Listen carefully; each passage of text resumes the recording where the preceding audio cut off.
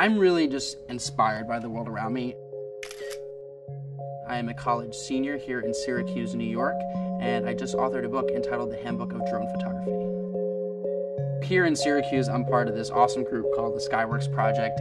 We've tried to appreciate the world around us by flying drones.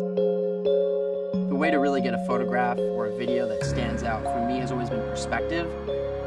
I used to use a tripod, almost as like a fly fishing rod, to try to get different angles on my subjects.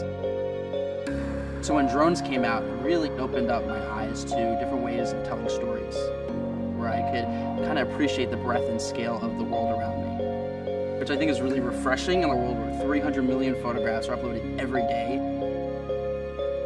The thing I think is such a game changer about drones is they kind of own the space just out of reach of the longest selfie stick and the lowest hovering helicopter.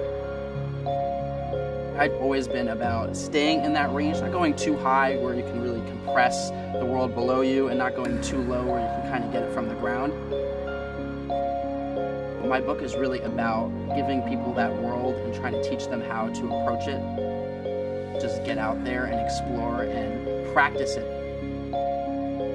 That's how I learned how to fly, really by crashing into trees and all sorts of different things like that.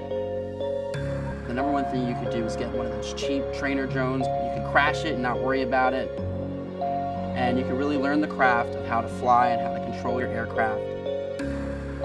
What's incredibly exciting to me is how quickly the technology is evolving, whether that is new sensors for obstacle avoidance or new features that allow you to track different objects and make videography much more of a breeze.